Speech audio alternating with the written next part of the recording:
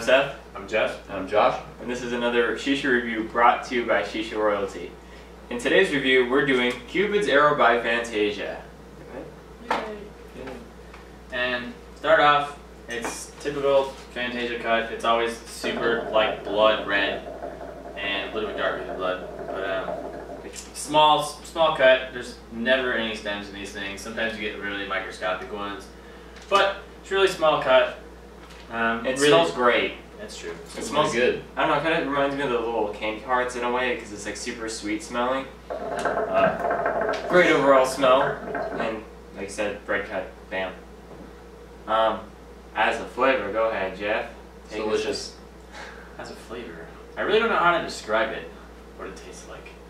It tastes, but it's good. It tastes really good. It's really like kind of fruity. It's kind of sweet. Like a passion fruit or a pomegranate. Is that what it is? Kind of tastes like pomegranate a little bit. Yeah, I don't know what it tastes like. It just tastes fucking good. This is my favorite Fantasia flavor of all time. I've always liked this one. It's probably one of the first ones I smoked even, and it's still been good.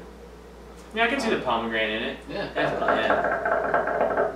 It's really good though. Like it's like he said, it's one of the best ones up there.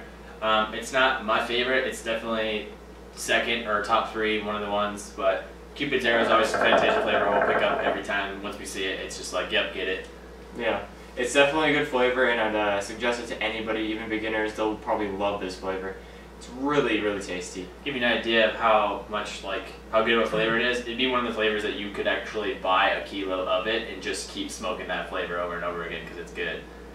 Yeah, it's bomb. Yeah, and you don't have to mix it with anything. True. Yeah. And you probably could. You could. What would you mix it with? I don't know, any fruit flavor probably. Maybe mint. That'd be kind of little interesting. Oh yeah, it's not bad. Do what you please with it. It's got all kinds of possibilities. So yeah, overall, I mean, I'd give this a 10 out of 10. It's like one of my favorite flavors. Same thing. I give it a 10 out of 10. I give it a high five. Okay. Out of 10. High five? High five out of 5. High five out of 5. There you go. Okay.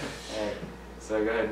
So like we always say, comment the video, rate the video, subscribe to our channel, like our Facebook page. There'll be a link in the description. You can also click right here, and it'll bring you to the page. It's basically just Shisha Royalty on Facebook.